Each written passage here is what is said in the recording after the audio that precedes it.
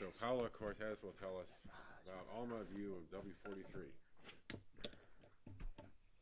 Here. Okay, so everybody can hear me? Okay. So I'm very happy to be here. I'm one of the Crutcher students. I see we are 4 here, so we are not a legion. So we are more like special forces type, so very specialized, skills.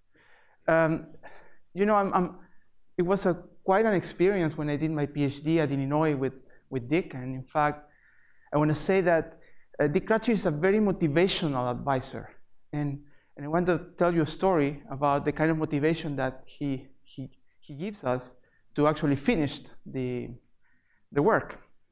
So I don't remember if I went to his office or he went to the area where the students were located. I was finishing my 4th year, and he basically, without me being able to say anything, he said, the 8++ project has been canceled, so you have 6 months to graduate. So that's very good motivation. So in the end, I exceeded those 6 months, and he kept me funded anyway, and I'm forever grateful for that. And in fact, Athol Kemble, who's not here, also helped me a lot because he kept my NCSA duties at the very minimum, so I was able to actually finish. And I'm really grateful for the insight that and all the work that I did with Dick.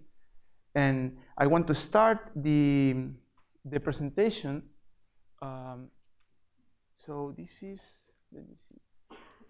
Okay, so with this image of BIMA. This is the last CRA configuration before BIMA moving into Karma. And in fact, Joseph already mentioned that, but Dick Crutcher was a pivot figure behind doing dust polarization with interferometers. And all the work done with millimeter interferometry started here, started at BIMA. And I think that without his push and his vision, we would not be where we are now, which is ALMA. And this is going to be the premier instrument now that we got the linear polarization working. We are working on the circular, so stay tuned. And hopefully the results that we are showing today are just a glimpse of what's to come. So today I want to talk about W43. W43 is a massive, as a high mass star forming region, which is located very close to a giant H2 region that, this is the laser pointer, yeah, which is more or less located here. This is a cluster of OB and Wolf-Rayet stars. And when we started doing the polarization with BIMA, we pointed to this guy because it was very bright. So the first BIMA experiments were detection experiments. We were hoping to be able to get something.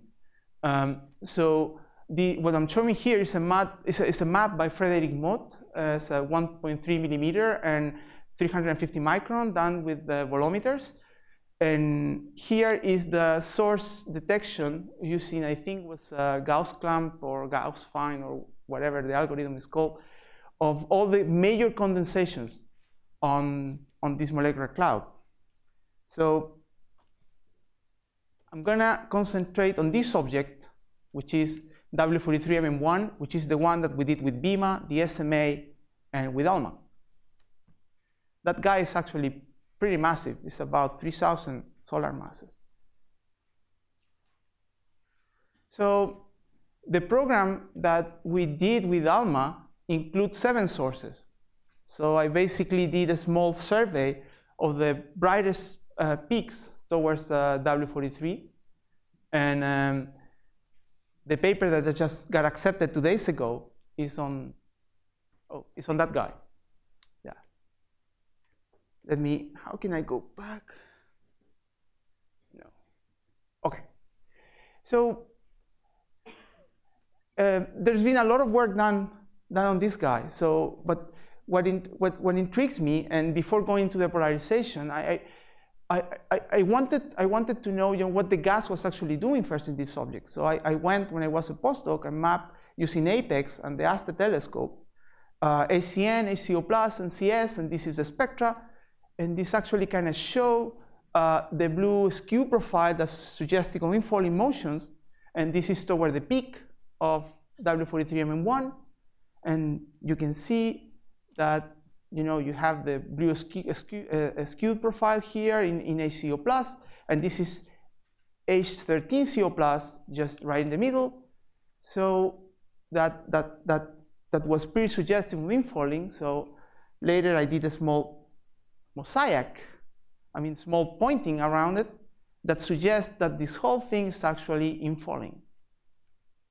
And on really large scales, this is about 45 times 45 arc seconds, or about 1.2 parsecs.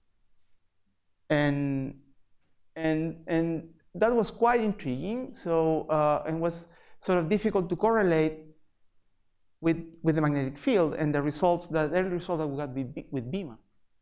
And before going into the actual BIMA results, I want to use the opportunity to show you how we have advanced in terms of capabilities. So this is the first map towards W43mm1 doing with the JCMT in 2000. It just shows 2 detections. So we went ahead and did it with BIMA in 2006. That's the whole W43mm1 that you can see there. At that point, what you're seeing is the polarization pattern over the polarized intensity in grayscale, and Stokes psi are the contours. And we saw, okay, this could be a pinch morphology. So that's quite interesting. So that's what we got with BIMA. So then with the SMA, that was done by TK Sridharan. I'm on that paper. And it wasn't suggestive of an hourglass morphology, but they also detected strong outflow emission. But more or less, the polarization pattern was consistent with what we got with BIMA. So it still was kind of puzzling, given this view of this large-scale gas infalling into the main source. So we waited until ALMA was actually capable of doing that sort of observation. So we went ahead. And okay, so this is the Stokes psi from the SMA, showing the actual layout of the sources. So the Stokes psi is resolving much better what's going on in W43mm1. In fact, you can barely see here these white contours. This is methyl cyanide emission, which suggests a hot core presence in the main source, which is source A. There is also detections here and here, although it's kind of marginal. So the derived temperature for this source is about 400 K. So we suggest that the temperature here is it's higher than it was anticipated before, and this is indeed a problem that is difficult to track.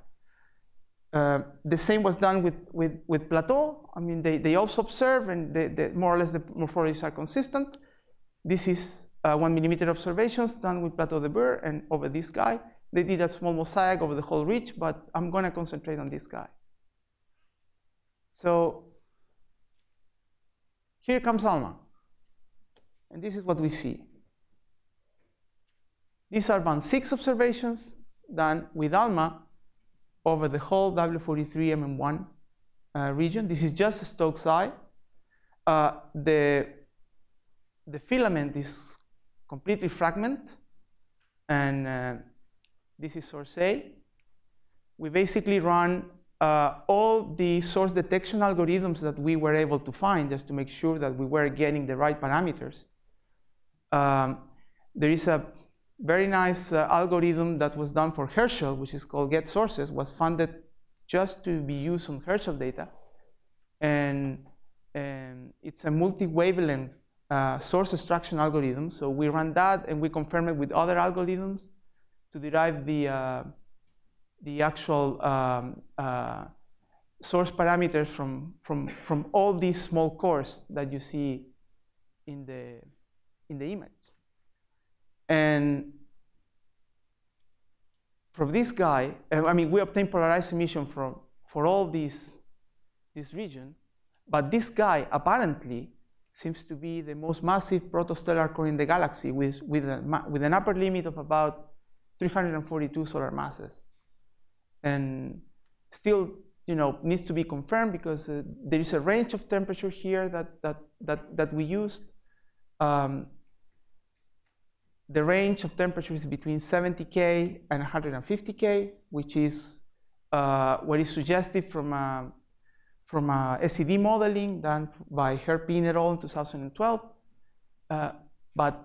But still, the issue of the temperature in these massive protostellar cores is something that needs to be understood better.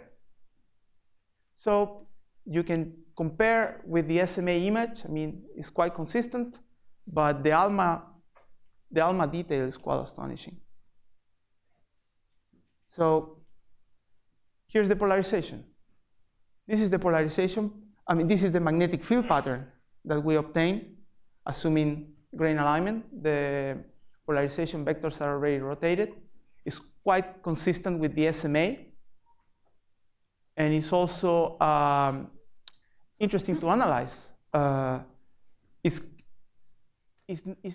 clear now that ALMA, the level of detail that ALMA is providing, as also was mentioned by Chad, it's making the analysis of polarization data much more challenging.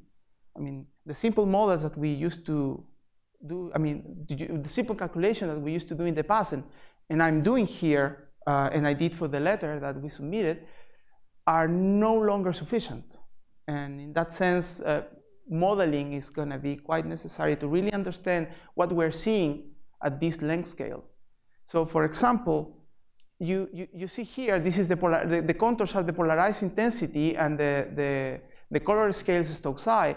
You can see here that the polarized intensity is quite compressed. Well, you see, almost a 90-degree turnover in the magnetic field. I mean, what this means, I don't know. I mean, what I can think of is that the field is actually being dragged by gravity. So to understand really the implications about how the field is behaving in this object, we need modeling. So the field here is quite uniform.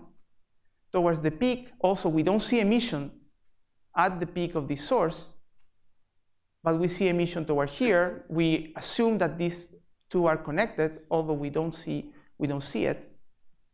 But we also see emission toward this sort of a small filament here. Could this be that this part is bound by the field because it's parallel to the filament? I don't know. And we also see emission in this part of the map. So then the simple analysis that we did was simply to divide the region in, the whole map in 4 regions and do a separate analysis trying to estimate the field. And to estimate the field, we use the 3 flavors that we know of the Chandrasekhar and Fermi technique. The original Chandrasekhar and Fermi technique, which is mostly perturbation of the field lines by a turbulent velocity field. The refinement by Heiles 2001 and by Falsetta-Goncalves in 2008, which assume different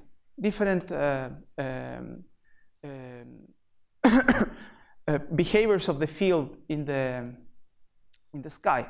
So we got magnetic fields for the source A between 1 and 4 milligauss.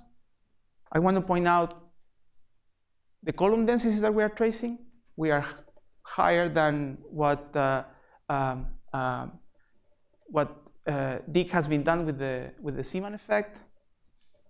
So this more or less the same we got towards that region, and toward those 2 regions, we're also getting more or less similar results. So with the field, a few milligauss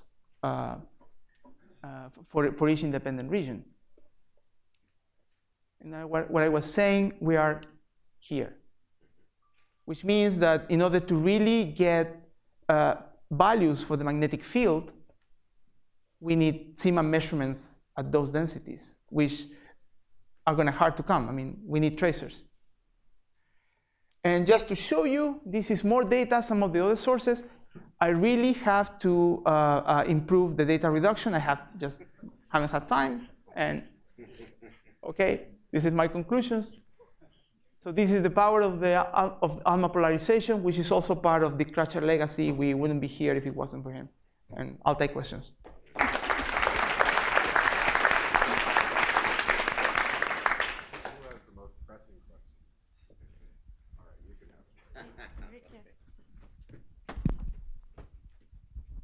As you can imagine, I like the idea that the field is being dragged by gravity, but playing the devil's advocate, how can you discard other possibilities?